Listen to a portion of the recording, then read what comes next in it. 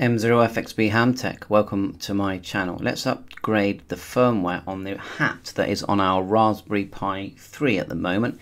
If you look on the left here, it's very important that you can see that I'm using a 14 megahertz hat. So it says TCXO 14.7456. Look to see what yours is, because yours might be 12 megahertz. The nice thing is, once you've upgraded, you can run M17 with PISTAR. First thing to do is go to configuration, click here, and then click the update. Just make sure you update, and that's going to bring in everything you need to then put the firmware onto your hat. There is another command that we're going to use as well that will upgrade your single mode hat.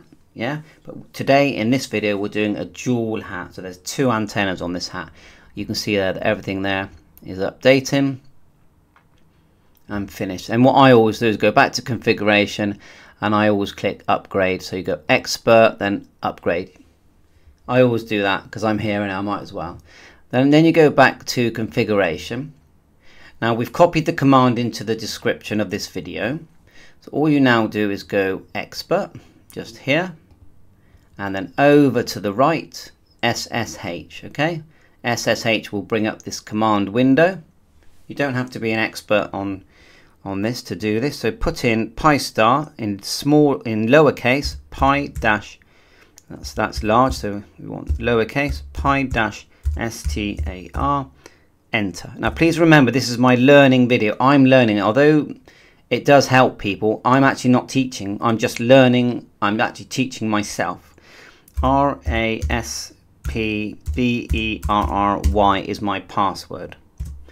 Okay, that's why my channel is called Diary, because it's me. It's always been me learning. I'm not an expert. So yeah, we get to this screen. Okay, so put username PISTAR, password Raspberry, RASPBERRY. And we get here. Now we're going to right click where we've got this white square flashing, and we're going to go paste from browser, and then paste in this window here, and click OK. And you get, this is the command. It's a different command if you've got a simplex hat, if you've got a 12 megahertz hat. There's like 20 different commands, but this is the one that works with my hat. So I'm now going to press enter. Then we've got some acknowledgements here. Modem firmware update utility by Chip Cusio w0chp from WPST dashboard. So you have to say thank you to Chip. And then we're going to press enter again, and it's going to start doing it. Now remember, I've already done it, so it's just adding it again. And at the end of this, your hat, and we'll see in a second, it doesn't take long, will be able to run M17 plus be the latest, have all the latest firmware. And you can actually buy these dual hats for about £25. I've seen them. And the simplex hats are a very similar kind of price. And lots of people out there to help you. There's PISTAR support forums, groups, Facebook, it's all kinds of support. But the idea of a hat is that we are connecting our digital radios to the internet, talk groups, reflectors, rooms, etc. So that's completed, and then it will automatically reboot. So you might just take a while, you'll think, oh, where's it gone? But if you just wait a while, and then click the dashboard again, eventually you'll come back, which is quite quick when you're using a Raspberry Pi 3.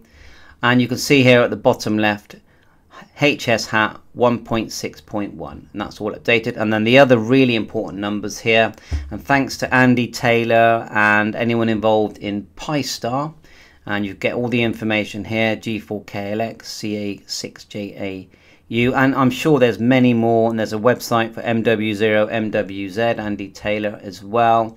Everyone's working hard on this.